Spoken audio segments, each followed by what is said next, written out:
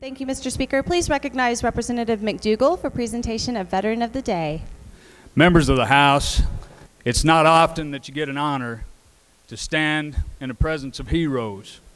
And this man's a hero of mine. He was willing to put his life on the line so that you and I could do the things that we do today, so that we can experience the freedom we have.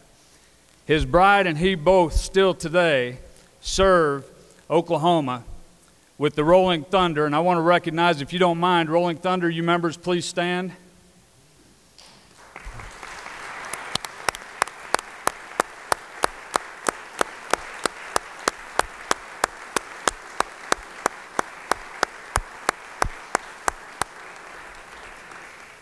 We want to honor you for the work that you do today as well. And what the Rolling Thunder does is they make sure that we never forget the POWs and MIAs, still 60,000 veterans that have not made it home. And they'll make sure till their dying breath that we don't forget. So if you don't mind, if we could extend the privileges of the floor and read the certificate for Mr. Duane and his bride, Kay. Thank you so much. Clerk? Clerk will read. Whereas Sergeant Duane Guynes is a resident of House District 12 in Coweta, Oklahoma. And whereas Sergeant Duane Guynes served in the United States Marine Corps from August 1966 to August 1970, with combat deployments in Vietnam.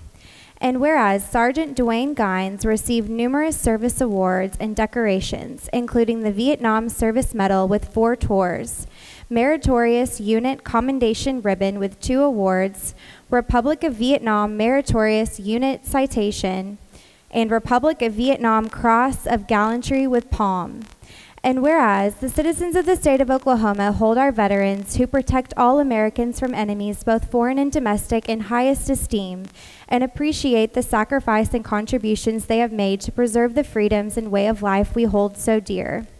And whereas the Oklahoma House of Representatives of the 56th Legislature takes great pride in honoring Sergeant Duane Guynes as Veteran of the Week.